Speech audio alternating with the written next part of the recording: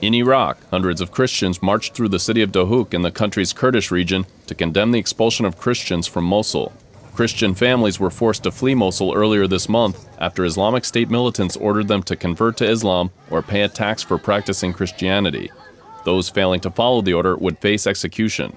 The Dohuk protesters urged authorities in Iraq's autonomous Kurdish region to help displaced Christians and called on the international community to do more to protect them. Also in Iraq, buildings in Daluya were in ruins after military airstrikes targeted insurgents who control parts of the city.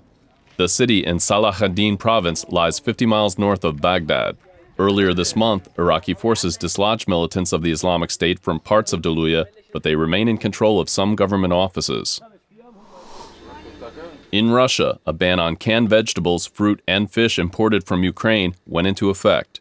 Russia's Consumer Protection Agency ordered the ban, saying that some labels on Ukrainian canned goods incorrectly describe their weight and nutritional content. Citing safety concerns, the agency imposed a ban last year on chocolates and other sweets produced by Roshen, the company owned by Ukrainian President Petro Poroshenko.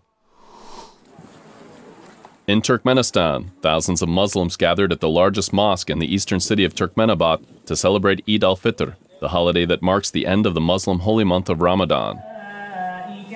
Muslims around the world observe the holiday with prayers, donations to the needy, and feasts to break the daytime fast of Ramadan.